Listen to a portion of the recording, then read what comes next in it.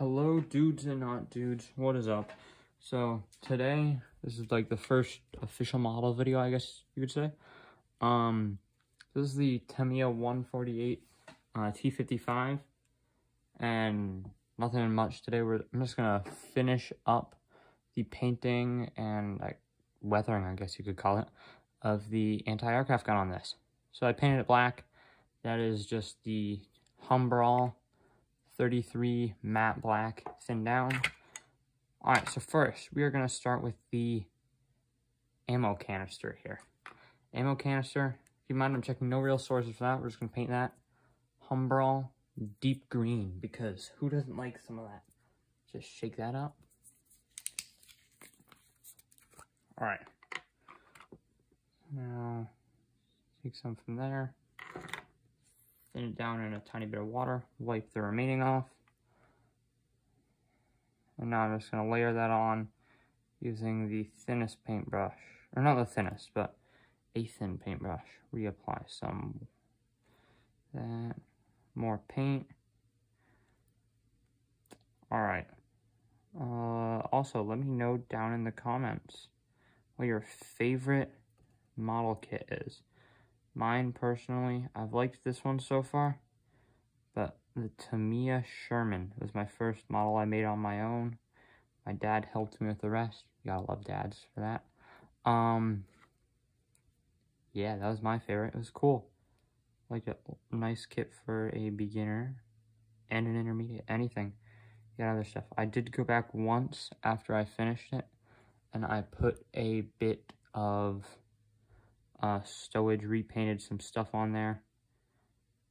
But yeah, that was it. Alright, so that is painted there. Ammo canister is all painted up. I think that gives it a nice look with the rest of the weapon. Of course, we're gonna 100% have to touch that up later if we hit it. Alright, on to the next color.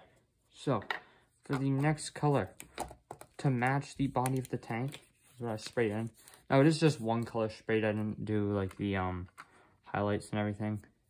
I had some airbrush problems at the time, but I sorted that out. Now, by the way, the airbrush I use is the Badger 105 Patriot. So, to match the rest of that, we're going to use some olive drab.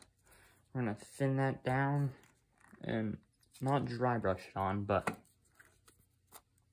wipe a lot of it down onto a paper towel. So, just hold the end of it here. I am going to take the stuff from here. Just to wipe it down, I find that just works out the best. So here we go. Wipe down and begin the painting process. Now, because it's like wiped down and thinned and everything, it may take a couple of, let's say, coats. I was going to say passes, but effectively the same thing. A couple of coats to get that down. Alright, that is down now. Almost. On that side, at least, I mean. It doesn't have to be perfect. Oh, this isn't going to go to any model shows or anything. I'm just going to throw it on my shelf in the Museum of Scale Modeling upstairs. Upstairs in my bedroom. Alright. Now that is effectively finished. Yeah. Wow. Okay, that was really simple. I have no idea what color this top bit is supposed to be. This, like, black bit here above everything else. Don't know what that color is supposed to be. But for our purposes, I say it's black, as I said before. It's not going to go anywhere big. Upstairs in my room, whatever I want it to look like. Alright, I'm going to paint the handle green again. No research has been done on this. I don't know what I'm doing. This is my first 48 scale tank. Not that that has any effect on it, just thought I'd mention that. Alright, and just like that, I believe the painting of that is finished. So I'm going to set that down here for a second. Close the paint up. Because F62 olive drab is one of the favorite colors. Nicest olive drab, if you ask me. Very good. My pont's a bit dirty. I had some spillage while I was brushing that.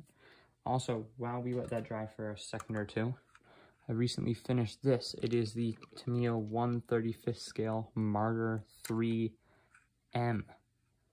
And I like what I did to that. It was my first time using like thin down paints. I used acrylics, so I don't have any enamels. But thin down paints for dust effects. And I honestly think that came out really nice. No aftermarkets on here. I added that. This is, the stowage is from various 1/35th kits. Sandbags are from the Tamiya sandbag set. That is from Tamiya's Allied accessory set. It's not an Allied vehicle, but whatever. It's just a jerry can. No one's gonna nitpick at that. What else is there to this? Really not much else to it. I did add the, I guess you could call it foliage on the side. That is from Woodland Scenics, like shrub thing. I don't know what it's called. Here, give me a second to pull that out. I'll tell you guys in a second.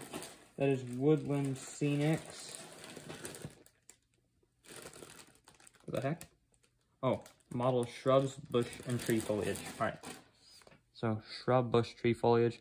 That is a piece of wood. That is just part of a coffee stirrer. It's like that kind of thing. My dad got me from his work. Just brought a bunch of those home one day.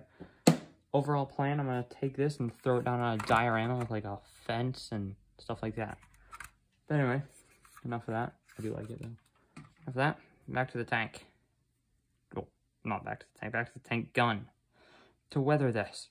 It's literally going to be probably the easiest thing you can do to weather it.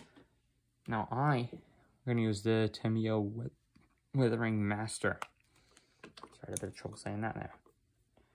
So all you're going to do, you're going to take some and just dust it on. Is it a realistic finish? Beats me, but I do like the look of that. The extra shine,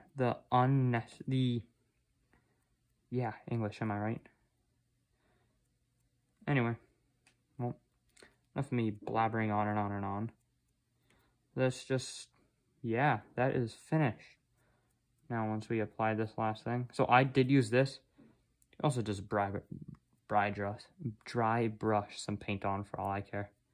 It works just the same. So yeah, there is that.